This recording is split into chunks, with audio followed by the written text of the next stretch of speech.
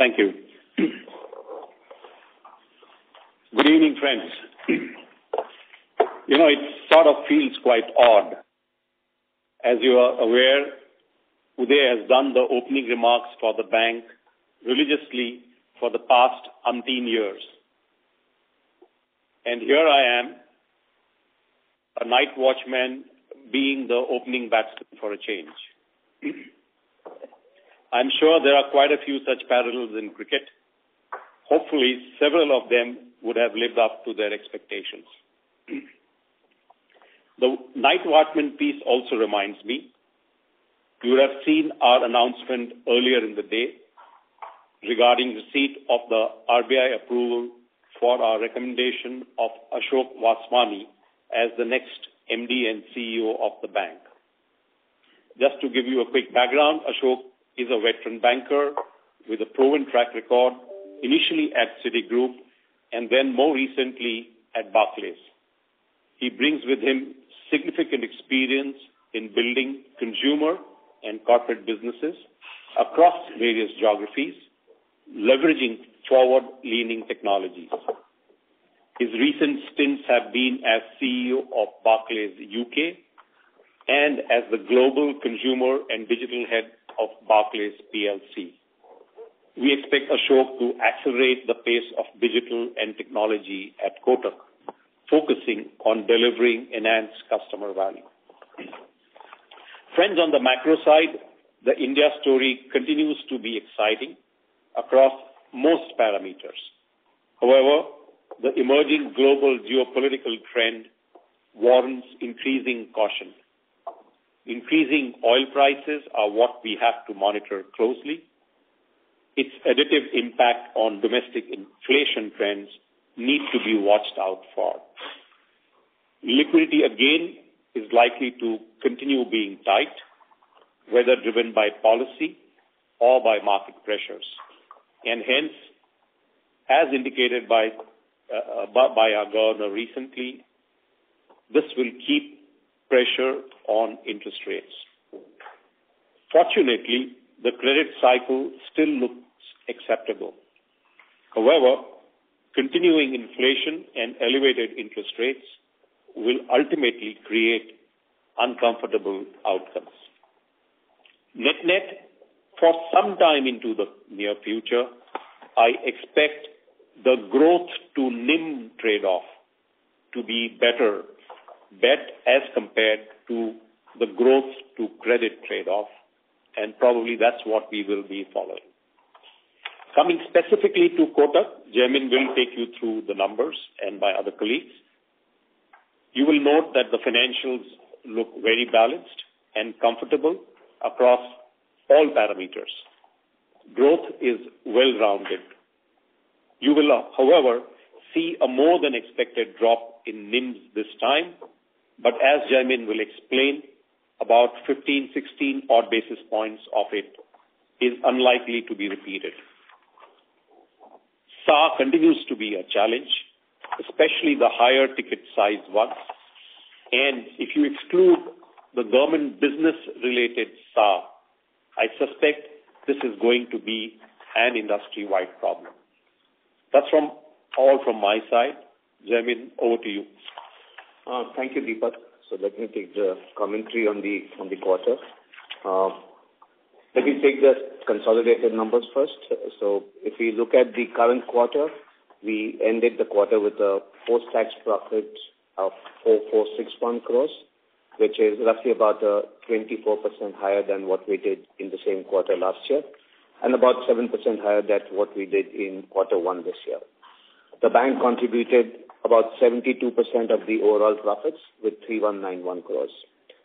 Kotak Securities being the other major contributor with 324 crores of post-tax profit, which was a growth of 45% over what they recorded a year ago. Kotak Securities market share again continuing to grow from what was 5% in quarter two last year to 8.8% this period. Kotak Prime brought in 208 crores this year, which is a tad lower than what they did last year, which is mainly due to reduction of some profits on account of a rundown of a bought-out portfolio which we had done a year ago. The vehicle finance business in Kotak Prime continued to grow, which was about 31% growth on a YOY basis and about 9% on a QOQ basis. The other NBFC, which is Kotak Investments, had a post-tax profit of 126 crores, which is significantly higher than 78 crores, which was a year ago. This is on the back of a close to 50% growth in its advances book YOY. The business correspondent entity BSS, which is largely microfinance, crossed 100 crore per quarter mark for the first time, the post-tax profit being 108 crores this quarter. And as we had announced earlier this week, the RBI has also approved our acquisition of another microfinance company, which is Sonata, based headquartered in the Uttar Pradesh area. The life insurance entity brought in a post-tax profit of 247 crores, which is against 270 they did in quarter 2 last year and 193 crores in the sequentially preceding quarter. The domestic mutual fund business brought in 124 crores, with the overall assets under management at the group level increasing by about 28% YOY, coming to close to 5 lakh crores at the group level. At quarter 1, we had a consolidated adjustment of about 375 crores, which was largely on account of dividends which was collected from the subsidiaries. Our customer asset at the consolidated level at about 4,28,000 crores, about 19% higher than what we did a year ago. Continue to have healthy capital ratios. The overall net worth at the group level at about 1,20,000 crores, the bank contributing close to 75% of it.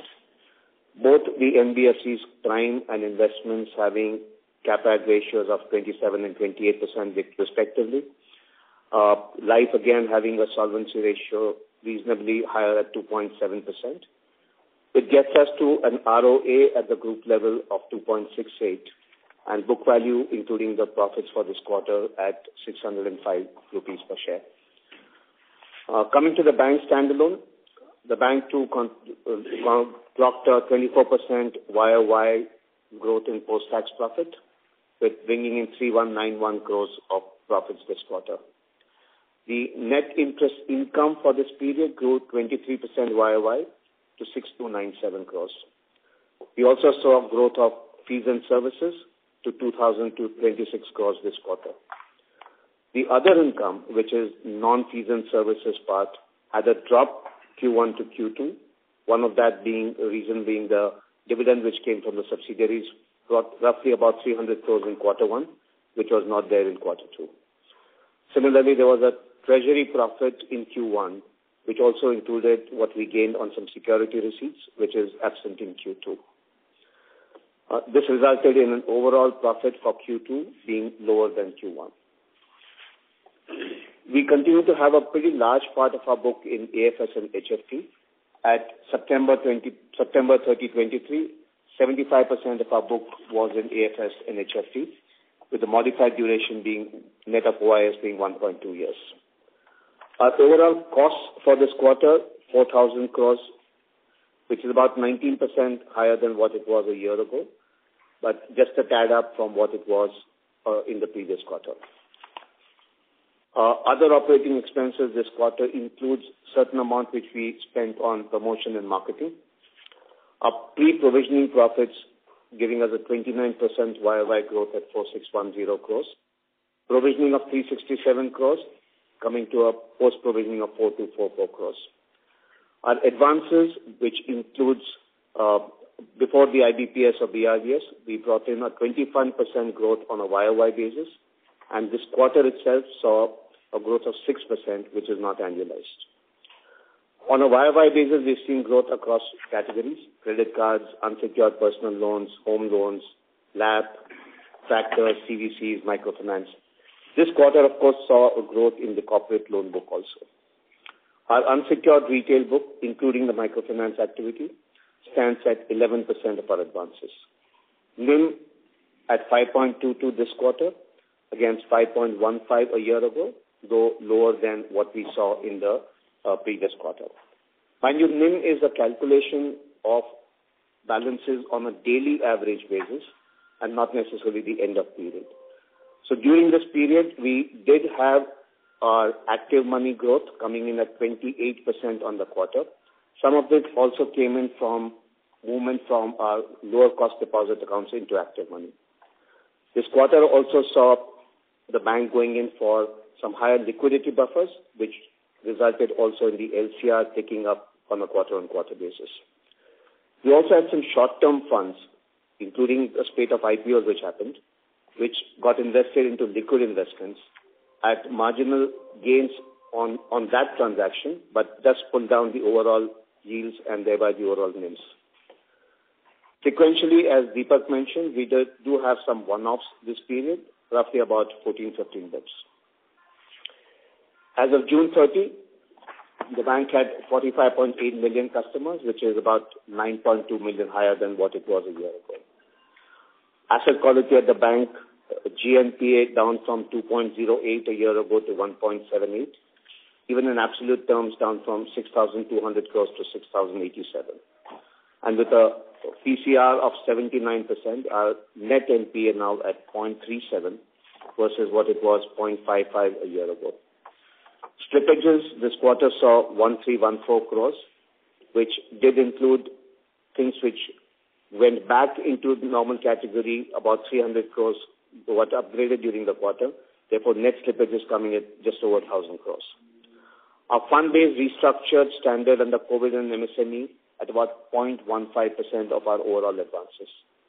SMA2 continuing to be low, which is for borrowers over 5 crores at 155 crores. CASA at 48.3% as of 30th September. And capital adequacy, including this quarter's profits at the bank, again healthy at 21.7, with most of it being CET1, which is 20.6. And therefore, this quarter, we'd have an annualized ROA at the bank level of 2.45. I'd pass it on to Manian to take up the overall details. Hi, thank you, Jimmy. I'll make a short commentary on the wholesale business. During the quarter, we saw some reasonable demand for credit offtake from both larger corporates and SMEs. This quarter, our advances grew at a rate of about 17% YOY and 5% QOQ, but that is not the full story, as you know. We need to look at the credit substitute book as well. Our credit substitute book witnessed some reduction as we focus more on loans with better spread than the low-yielding bonds. Given the current interest rate scenario, our focus on credit substitutes will remain relatively subdued. Overall, our funded asset book, including credit substitutes, grew at about 10% YOY and 3% QOQ. Non-SME corporate would have grown just at about reaching double digits. On the conglomerate side, we saw a shift of our book from bonds into advances. So it did show a healthy growth in advances. NBFC segment remains fairly robust. On the large corporate and mid-corporate space, if you recall, last time I had apprised you of the fact that we have set up a separate vertical for mid-corporate. Both these segments are growing at a healthy pace, and in fact, mid-corporate is growing at close to 8 to 10% QOQ. On SME, while it remains our focus area, we are seeing some irrational competitive pressures in this segment, and this is putting pressure on risk-reward metrics of this business, leading to some moderation in the growth to protect the profitability and ROE of this segment. We continue to scale up manpower and expand geographical footprint. The SME book grew at about 16% YOY and 5% QOQ. The quality of the portfolio continues to be healthy. We continue to be focusing on identifying opportunities to leverage our structuring and advisory capabilities to identify better yielding assets without commensurate increase in the risk. The book continues to, overall, the corporate book continues to be healthy and with very negligible credit costs. On the liability side, balances have been bolstered strongly by the custody flows in the offshore space. On the non-custody front, we are seeing lower growth rates than we have seen in the past. We continue to focus on transaction banking business, garnering higher wallet share in collections and payment. Tax payment flows grew robustly this quarter at about 12% QOQ. While DCM had a subdued quarter due to slippages in some large deal revenues, growth of our other fee income remained robust. Technology remains a key focus area, and our investment in this space have ensured significant improvement in stability of our systems through this quarter. And with minimal downtime, Fin has our integrated corporate portal for trade, CMS and account services is ramping up quite well, and we have now gone live also with electronic bank guarantee solutions. We also went live with a 365-day CMS solution during this quarter. Overall, the business remains in good health with healthy ROEs and robust profit growth. Now I'll hand it over to Shanti to take you through the commercial bank. Thank you, Manian. I'll talk about the commercial banking business. The commercial vehicle industry saw a marginal uptick in volumes in Q2, 7% YOY for the quarter, though H1 was muted at 2% overall. This is on the volume. Some of this growth in Q2 is also due to larger wholesale dispatches in preparation for the expected festival demand period. At an industry level, the freight demand, viability, and availability of return load continues to be stable with the usual monsoon sporadic disruptions. We expect this to get better as we get into the festival season. Within CV, in line with the trend in Q1, demand for passenger bus segment continues to witness significant growth at 33% YOY, whereas the goods segment, MHCV witnessed some demand while SCV continues to show a flattish trend. Our disbursement volumes grew 30% YOY, and it continued to outpace the growth in the industry, and we were able to improve some market share. Collection efficiency continues to be stable, and we will build our book and market share in this segment with a focus on risk-adjusted return and more geographic distribution and footprint. Coming to the construction equipment, the industry has seen a strong YOY growth of 23% in value terms, aided by a pickup in execution of infrastructure projects, earth-moving equipment, road handling, material handling equipment. All of it saw a growth. We could see a healthy growth in roads, semi-urban housing, airports, ports, also pick up due to the projects. I think the overall macroeconomic environment and trust in infra has really helped improve the demand for the construction equipment. Our disbursement in value terms grew 39% YOY in quarter two and helped us gain market share. Collections are stable too, and we expect to maintain our growth momentum in this segment in the second half of the year. Tractor. The wholesale tractor industry was down by 6.6 YOY on a Q2 and in H1 YOY, primarily on account of the delayed and uneven rainfall in a few states. Compared to last year, there was a drop in September because the Navaratras were in October this year as compared to September.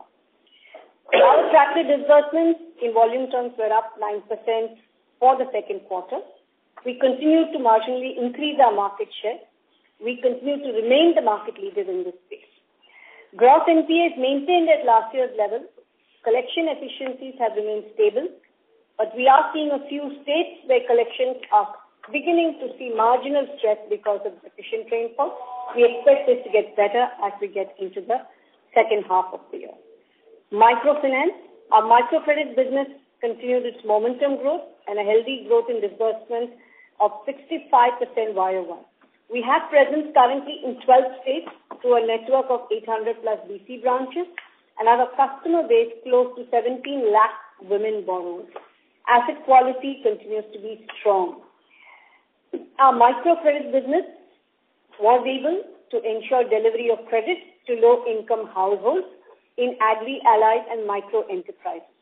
We foresee healthy credit demands in the rural economy in this business. As Deepak had mentioned, Jeremy, the bank has received the approval from RBI for acquisition of Sonata Finance, a Lucknow-based NBFC MFI. Sonata has operations in 10 states with a network of 540 branches and close to 1 million customers as of 30th September. We will work towards consummation of this by the fourth quarter of this year. On the agricultural SME side, the growth was more muted because of lower utilization due to commodity prices as well as some amount of demand. The collection continues to remain strong in terms of the credit quality, and we expect credit growth to pick up in the second half as we get into the better business cycle and busy period will continue to be an area of focus for us. I will now request Virat to take us through the consumer bank highlights. Virat? Thanks, Shanti. I'll start with consumer assets.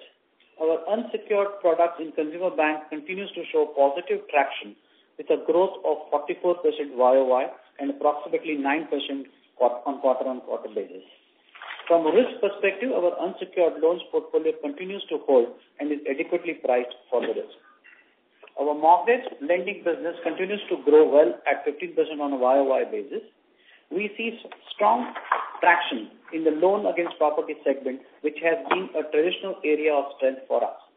This book continues to hold well on all parameters of collections. We continue to invest in our cards franchise with overall credit card advances growing by 59% on YOY basis. Our market shares have been steadily growing both on spend and cards in force. To deliver value to our card customer, we have been working on getting unique offers for them. I am sure most of you would have noticed our sponsorship to Trevor Noah events recently. We also participated in the Big Billion Days by Flipkart, Myntra and Cleartrip. Overall, our investment in technology have helped us to improve productivities.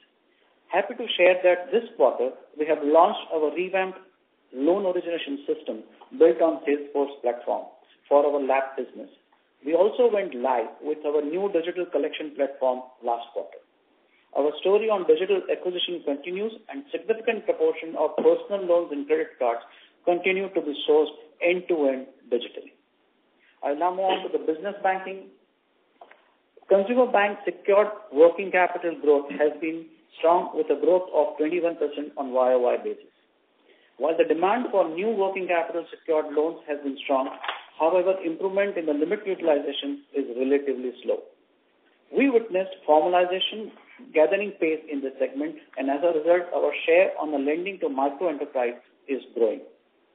Fueled by market demand and partnerships, the unsecured business loan segment witnessed a volume growth. Our delinquencies on both the secured and unsecured books remain stable in this business banking sector.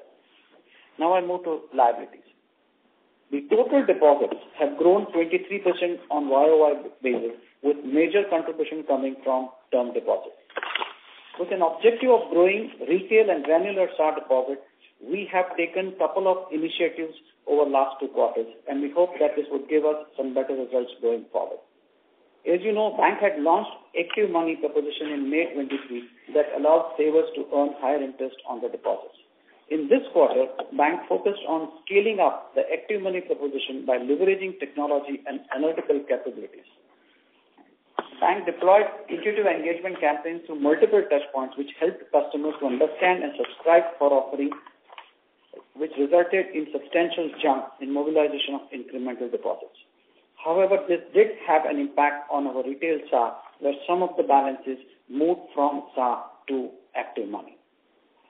Continuing its thrust on customer centricity, the bank has kept focus on identifying customer insights via research and surveys to sharpen the customer value proposition specific to micro segments.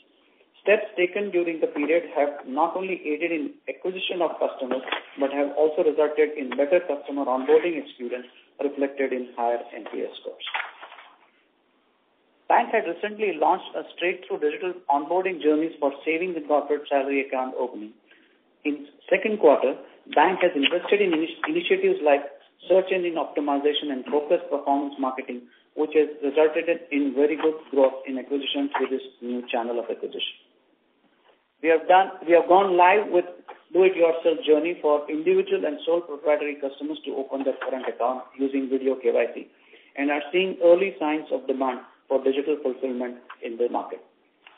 With this, I'll pass on to Milind to give an update on digital.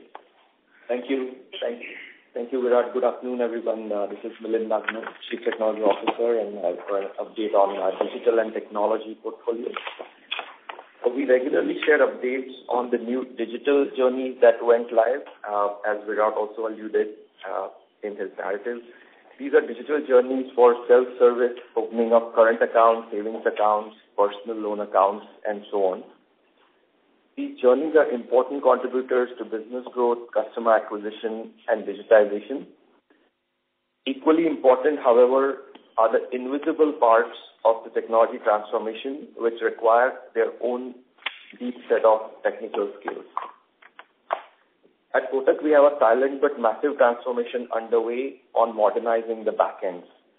These are technology changes that are required to transform and upgrade the backends, which include networking, data centers, core product processors such as core banking platforms, loan processing platforms, general ledgers, operational systems, treasury platforms, and also setting up of DevOps pipelines, builder tools, and a culture of core engineers to build important pieces of core backend platforms. Top-performing engineers will not just be able to join a bank and start building platforms that mimic consumer tech apps, and for that, a massive enabling ecosystem is required to facilitate engineering skills to produce the outcomes. There is, of course, an easy path of just outsourcing these platforms, but we are not doing that. We are making investments in people, processes, and enabling technologies to fortify our backends, and these will be important drivers to ensure stability, scalability, resiliency of our platforms, and get more control on the technologies behind the systems we use. I call these invisible changes because if a firm is focused only on the visible front ends and journeys, they can easily lose track of the mega upgrades in talent, processes, and backend technologies that are required to fortify their own cores. And this invisible backend transformation requires leadership that is technically savvy, that is hands-on, and we have made a huge headway in getting that leadership in place. We have made a great start to get this journey going. We have lots of work ahead of us to fortify the core, to match the speed and agility of front-end journeys that our customers expect from us. The fruits of these back-end efforts will be durable and will positively impact many future quarters to come in a silent way. I hope that context was useful, and with that, I will turn it over to Jaideep.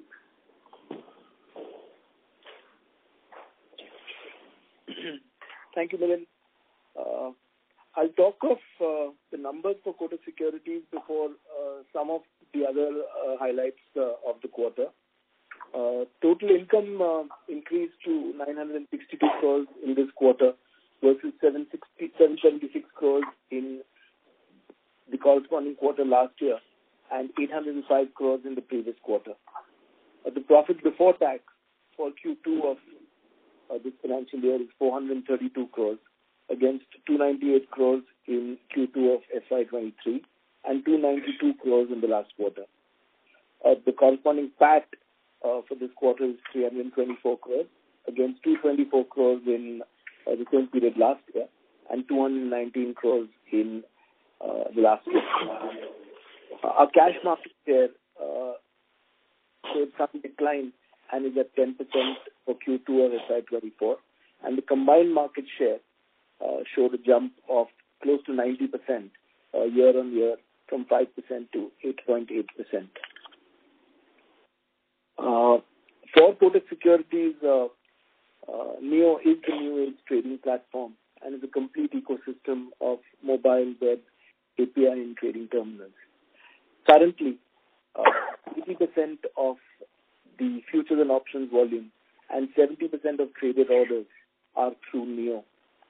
Total orders on Neo have grown 608% YOY and 100% Q on Q.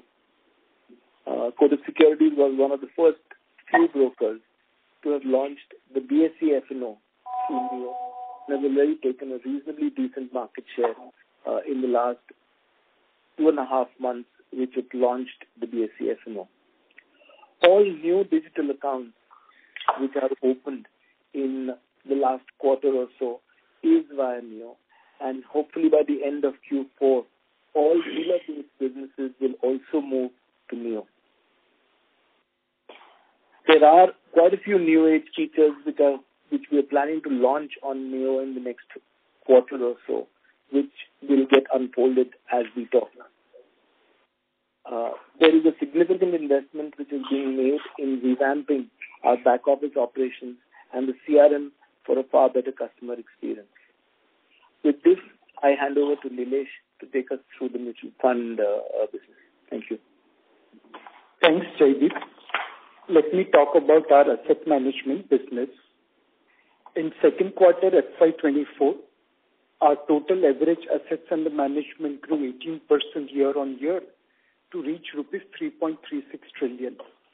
Our equity average AUM grew 24% year-on-year to reach rupees 1.88 trillion. Our active equity AUM market share grew to 6.47 in second quarter FY23. Our SIP inflows for September 23 grew 22% YOY to rupees 10.2 billion. Our retail AUM stands at 57% of total AUM. Our profit after tax grew 17% to rupees 124 crore in second quarter FY24 on back of AUM growth. During the quarter, Kotak multi-asset allocation NFO collected over rupees 3,650 crore. Our total AUM across mutual fund, PMS, offshore, insurance and alternate assets grew 28% YOY to rupees 4.98 trillion, led by offshore funds and alternate assets. We continue to manage the largest India dedicated offshore fund, whilst Kotak Funds India Mid-Cap Fund with AUM in excess of 3.5 billion. I'll hand it over to my colleague Srinivasan. Hi. We are building a comprehensive platform of alternative assets which comprises 6 different asset classes by raising capital from global institutional investors as well as domestic institutional and private client investors.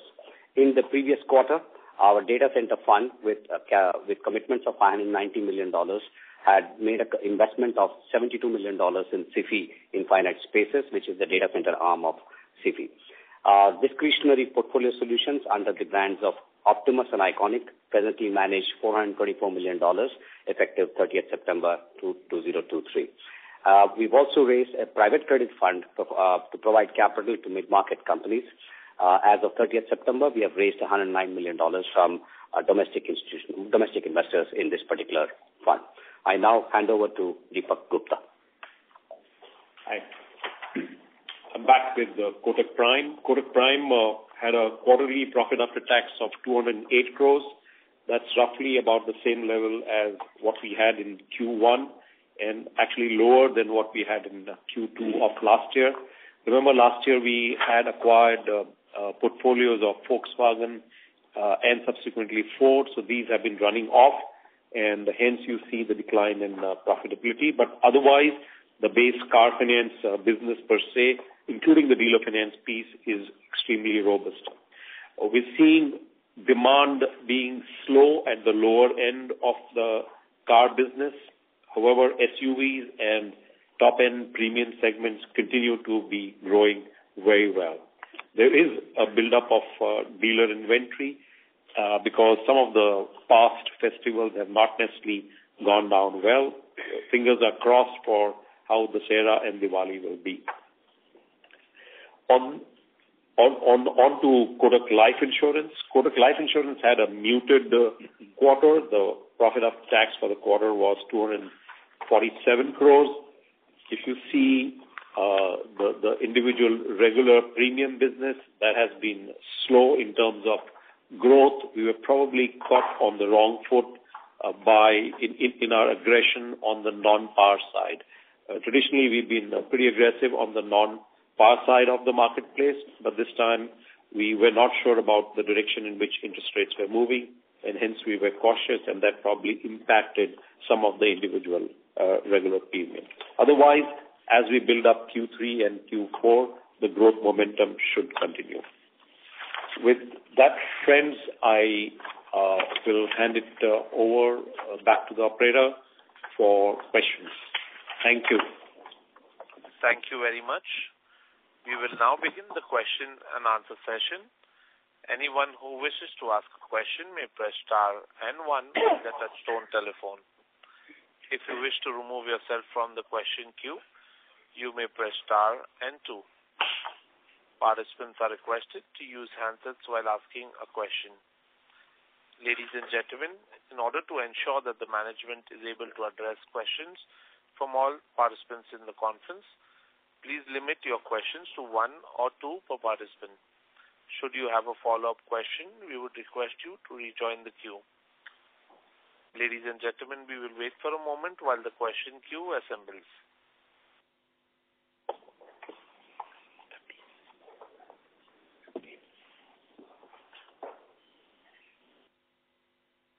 The first question is from the line of Kunal Shah from Citigroup. Please go ahead.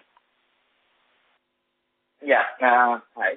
So, firstly, with respect to this 14-15 bits of margin one-off, which will not be repeated, I'm not sure if you highlighted the reason for that and maybe where we are seeing it.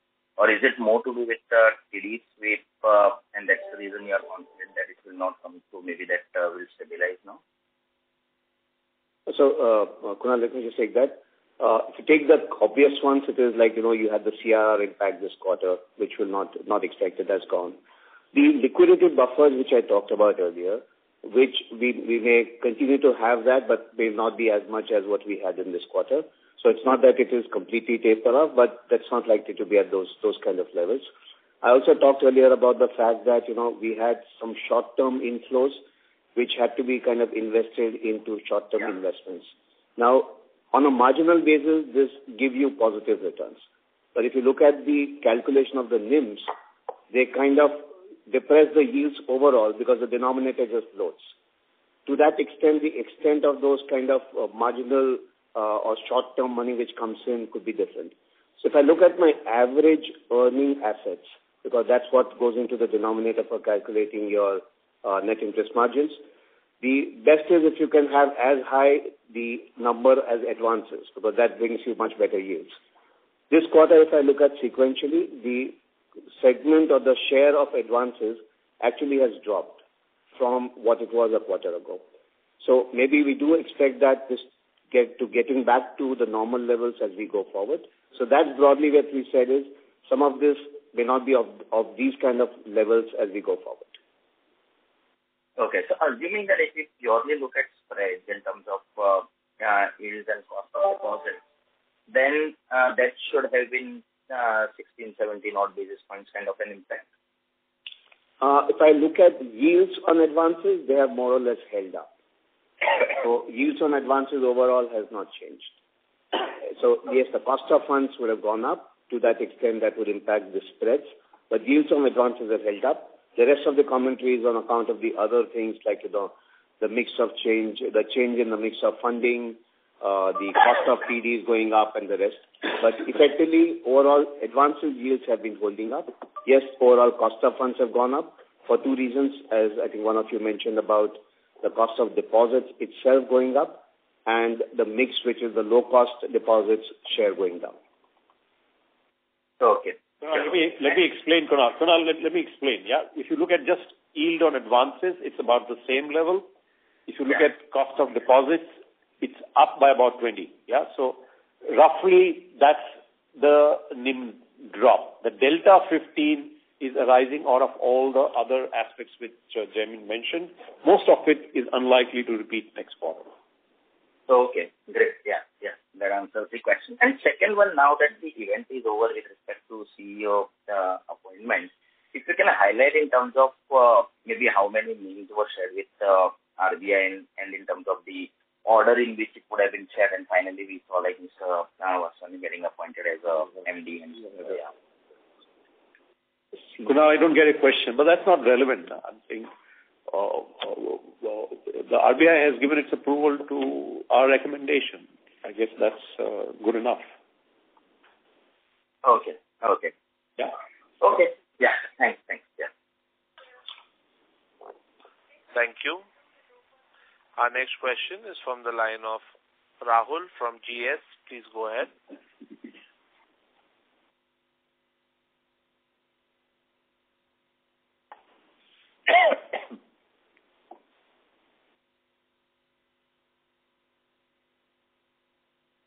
I think let's move ahead. The line for Mr. Rahul has dropped. May we move to the next question, please? Yes. Thank you, sir. Our next question is from the line of Abhishek M. from HSBC. Please go ahead. Yeah, hi, good evening. So my question is on cost of funds or cost of deposits. How far along are we in the repricing, and how much more to go from here? If you can give a sense of that. Thank you. You want me to? Yeah. Yeah. So, if you look at the average tenor of our liabilities which we've been talking about, it's roughly about, 10 months to 11 months. And if you look at the interest rate cycle, we, more or less close to, closing the 10 to 11 months. So in my sense, except for global factors, tight liquidity, increase in rates otherwise, we're more or less there on the repricing, maybe a quarter or so. I think the cycle of repricing has, has come its distance. That's the way I put it. Okay, and given that your card rates are mostly, roughly around 7-ish, at least in the 1 to 3 year bucket where you're getting most of the deposits, that would leave about 50 odd bips on the TD side, 50, 60 bips on the TD side for repricing, right? So that catch-up could happen in a quarter, given the short tenor of liability. Is that the right I think a lot has happened. That's not correct, yeah. Okay. No, that's not the catch-up, and that's not the loan. That's not the average cost of TD is not the TD. That's right. See, you're assuming that everything is coming in the 1 year end, right? You have sweep at 180 days, and if you see this quarter, we've had very strong sweep flows. You have TD at 1 year. You have TDs at 270 days. So I'm saying your average cost of TD is not in the 7% because of the range of tenors that it comes to. That's why your average liability cycle is around 10, 11 years. Yeah. Right, got that. And just secondly, Deepak, your opening comment on growth to NIM trade-off will be better than the growth to credit trade-off. Does that mean incrementally you'd be looking to do more of higher quality, let's say home loan, corporate loans, and something of that sort? Just wanted to get a sense of what you meant. No, it doesn't mean that. It just means that the credit cycle is still playing off, and you're still pretty well off continuing the product mix which is outlined. Yeah, it's still is safe to play the growth path, assuming the mix of credit which we really have. Yeah, rather than start being cautious on credit at this point of view. That's what I really mean, sir. Thank you. Thanks for those. Thank you. Thank you. Our next question is from the line of Jai Mundra from ICICI Securities. Please go ahead. Yeah, hi, good evening, sir. Sir, in your opening remarks, again, more or less the same question. You had mentioned that, the growth versus NIM and growth versus credit cost. At the same time, 2 quarters back, the bank had a view that, corporate growth was the risk reward apart from credit cost also, but in terms of tenor and in terms of pricing was also not that favorable, and the bank had let go of, a few hundred crores of corporate deposits because of these issues. However, in the last 2 quarters, corporate growth has picked up really well. So has anything changed in the way you think on the corporate growth side, large corporate side? So I'll have Manian answer that, but it's not really a deposit side issue. It's really the growth you're seeing is primarily driven on the asset side. So Manian, you want to answer that really? Yeah. So when you look at the growth, you must, like we always do, look at the advances and credit substitutes. So if you combine them and look at it, the growth trajectory is not dramatically different. I would say the mix is changing more favorably. Advances give us better net yield than credit substitutes. So I would say that it's more profitability driven than size driven, and there is not dramatic change in customer assets per se. Okay. Sure. And in your view, has anything changed on the home loan risk reward? Because the trajectory YOY growth in that product that has come off subsequently, and now you are below system growth, whereas 2-3 quarters back, we were like 2x of system growth. That has come to below system growth. I think you must look at two parts, and you must look at the overall mortgage business per se, which is home loans and LAP together. And I'll have my colleague Virat try and answer your question. Yeah. So if you look at in terms of purely home loans, I think on the disbursement front or the demand side, it is working fine, and we are growing there. But given that the interest rates have risen in the recent past, there are people who are actually part repaying or foreclosing their loans, and that's where the impact comes on the overall book size. But if you look on the home loan and LAP together, I think our growth was in excess of 15%. And LAP is a segment where we have been traditionally very good, and I think there is no, we are getting growth both in terms of new customers as well as the book is holding well.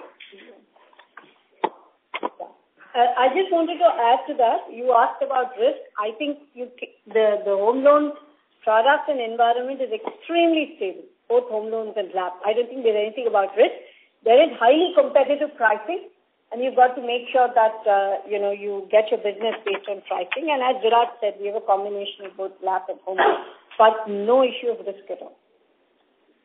No, ma'am, I was just highlighting that the home loan and LAP put together, the growth in the last 4-5 quarters have been 45, 40, 30, 21, 18, and now 15.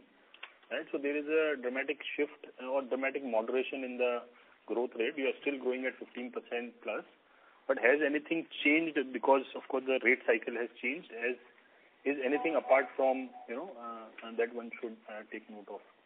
No, it's not a risk issue. It is probably just a spread issue. So yes, as your ROAs and ROEs of pure home loans fall, the desire to do more of that reduces. And that's part of our product mix management on the asset side strategy. Sure. Yeah, so that is all from my side, sir. Thank you. And then that's what I meant when I said really, we can still continue with the credit cycle still looks decent, so your product mix on the asset side is still not something which you want to trade off, really. Right. Understood, sir. Yeah. Thank you. Thank you. Our next question is from the line of Saurabh from JP Morgan. Please go ahead. So just two questions. One is, this recovery and upgrade which we are seeing, from your net slippages, if we adjust for this intra-quarter change, the recovery upgrade is like 64-65%. Is that something which you think is normal in the retail business, or is it just elevated at this point? No, actually it's fine. We've been seeing the recovery upgrades continuing to be a reasonable part of the slippages during this period. So this quarter, there are two different parts of recovery and upgrades. One is the 300 which we talk about is 1,300 slipped during the quarter.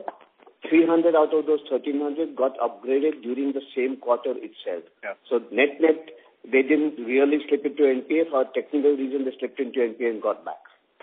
The overall recovery and upgrades is about 900 and odd crores out of the 1,300, which includes this 300. Yeah, so basically 600 out of 1,000, that's the broad number, 640 on 1,000. So that's 64, no, the 600 will not be out of the 1,000. The 600 will be out of the previous period's numbers. Okay. Got it, sir. And sir, just very quickly, what's the LCR for the quarter now? We talk about group level. Average would be 126, 127%.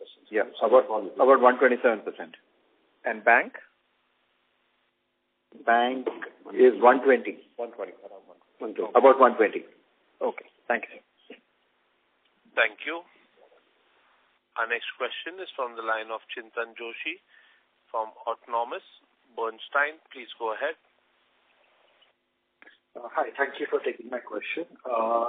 If I observe your CASA ratio... Sorry to interrupt, Mr. Joshi. May we request you to use your handset, please? Yes, yeah. Sorry, one second. So thank you for taking my question. If I observe the CASA ratio, it is down 70 basis points this quarter. If I look at CASA as a percentage of total funds, it's down 90 basis points. I hear your focus on active money product and scaling up activities there. The trends in CASA are more marked for Kotak than for other banks. I'm wondering how these trends will evolve. Where do you think CASA ratio will land at post maturity of the active money product?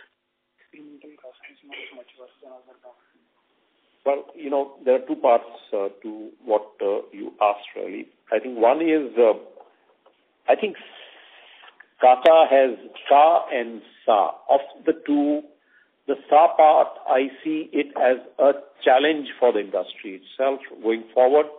And, you must look at SA even across other peer banks, net of government business SA. When you look at pure customer, non-government SA, I think it's a challenge for the industry going forward. Yeah, because customers are moving from lazy money, low interest rates to term deposits. Definitely one sees that as a phenomenon, and one has to be worried about that as an industry as we look ahead. The second part which you mentioned really is, the choice really is, yes, money moves out of SA, it either goes into term deposits, or do you retain some of that money at lower costs through products like sweep deposits. And that's the strategy which we've gone in for, and it does result in some amount of cannibalization of SA itself into sweep deposits. But in general, you do manage to lift your overall SA out of that, as well as get incremental new deposits at a cost lower than the cost of term deposits. So net-net, it works well from a cost of deposit point of view, really. But do you have visibility on kind of where would CASA land for you after kind of the trends that you see? Well, again, you must look at it from a slightly different perspective. When you're talking of growth rates in the 20s, SA and CA, and the problem is more with CA than SA in that case, takes time to move up. Yeah, CASA does not move up in steps. It moves up sort of more granularly at a constant slope. So it takes time to catch up. So I expect CASA to catch up and progressively start moving up once overall growth rates stabilize. We'll have to wait for that. Yeah, but I don't see too much of downside pressure. No, fair enough. Fair enough. And the second question was on lending yield. You highlighted on cost of deposit, the duration is 11-12 months. Most of it is done now. On the lending side, how much of the book is yet to reprice? There was a healthy 32 basis points increase calculated on yields this quarter. How much more can we expect? How much is left to be repriced? Actually, on the asset side, I think largely the repricing is more or less done. We don't see, especially given the scenario that we don't see repo rates rising, I think currently the entire industry faces the issue of assets which are based on repo pricing and the liability cost rising, the different basis risk playing out slightly. So I don't see advances rates further going up. About 70% of our book is anyway on floating rate. So they are linked largely to the repo or at best the MCLR rate.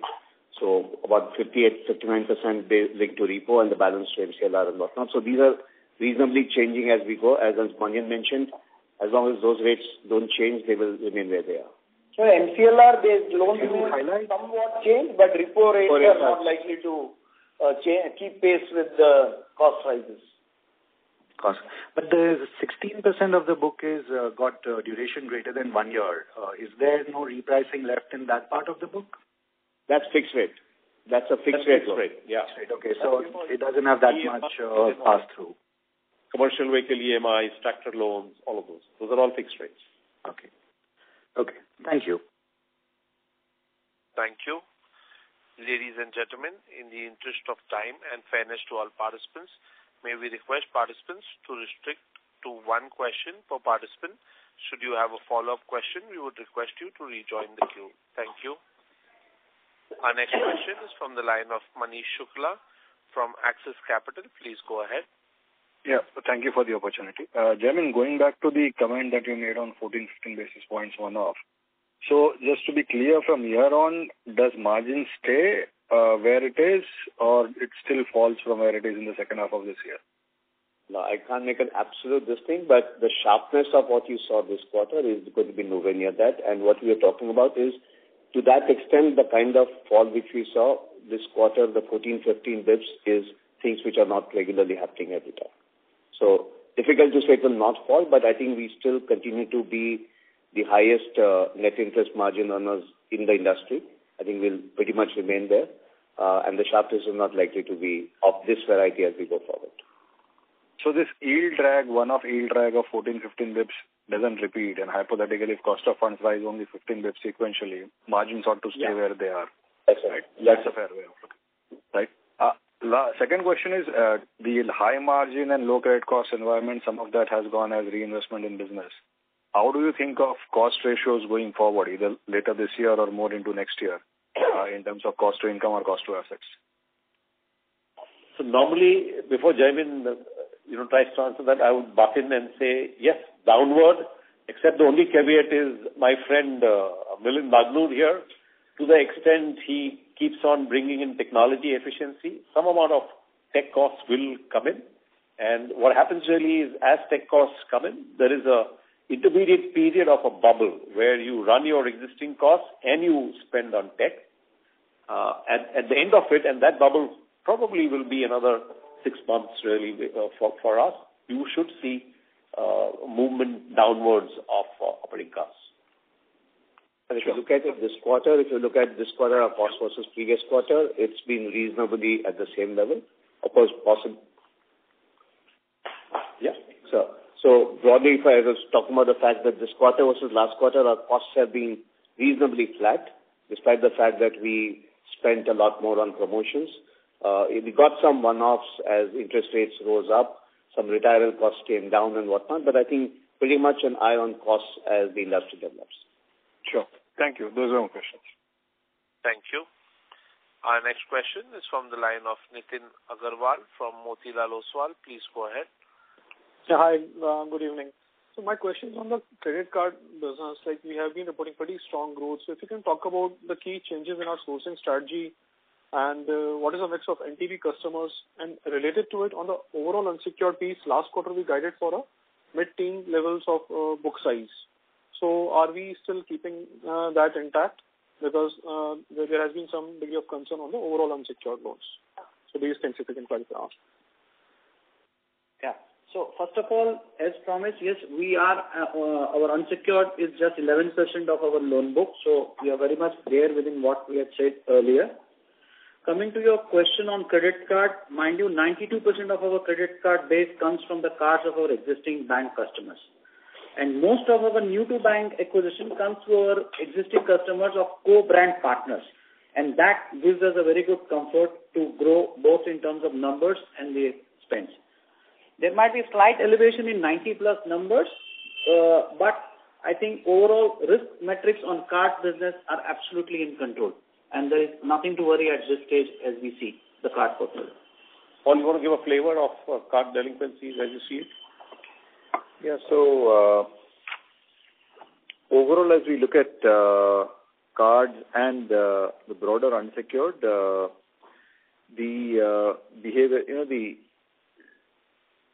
slippages and delinquencies are still in line with levels which we are comfortable. We're not seeing anything which makes us believe we should change trajectory or change growth. Yeah, and some of our bounce rates, etc., all those metrics are sort of holding up right now. So nothing to worry about. Right. Thanks so much. Thank you. Our next question is from the line of Gaurav Singhal from Aspects Management Limited. Please go ahead. Yeah, hi. Thanks for taking my question. So just one thing. So the new CEO, can you give us a sense of when will he start? Because the current interim CEO term expires, I think, at the end of October. And the RBI letter says he needs to start not later than January. So can you give us a sense of how this transition will happen? Well, the current CEO's term expires on 1st November. So we had a board meeting today, so we will be applying to RBI for extension of the current CEO. We'll have to wait for RBI's approval to see what the extension is like. On the new MD and CEO, hopefully over the next, I think, 8 weeks, we should have a better idea of whenabouts he will be joining. Right? Yeah. The approval is for the joining not later than 1st Jan. So hopefully we'll probably have him before that. Yeah. But we just got to get back and chat. Yeah, because the approval came last minute really. Got it. And my second question is on NIM. So just so that I heard correctly on the previous question, so if there is like a 15 bp rise in cost of deposit, let's say, so for example next quarter, our NIM can be flat because the 15 bp one-off roughly may not repeat. Is that the right understanding? So that's one. And secondly on NIM, got it. And secondly on NIM, when will we reflect the Sonata acquisition in our numbers? Because hopefully that can be NIM accretive. And including the Sonata acquisition, because we had given this 5% exit, a minimum 5% exit NIM guidance by the end of March 24. But if we factor in Sonata acquisition, do you think that can be better because it's probably NIM accretive? So just to take that, Sonata, we just got the approval from the RBI and it's subject to a couple of other requisite approvals. We do expect that, as Shanti mentioned, to be done by the end of this financial year. Yes, it is a high-yielding book like microfinance. But at the end of the day, if you look at the size of Sonata advances, if I remember, it's about 2,500 crores. So while it is high-yielding, net, it is about, 0.6-0.7% of our overall advances. So it's not likely to make any meaningful difference in overall margin. Okay, got it. Thank you. Very helpful. Thank you. Ladies and gentlemen, due to time constraint, that was the last question of our question and answer session. I would now like to hand the conference over to Mr. Deepak Gupta for closing comments. Thank you, friends, and wish you all happy Dussehra and Diwali. Thank you. Thank you. On behalf of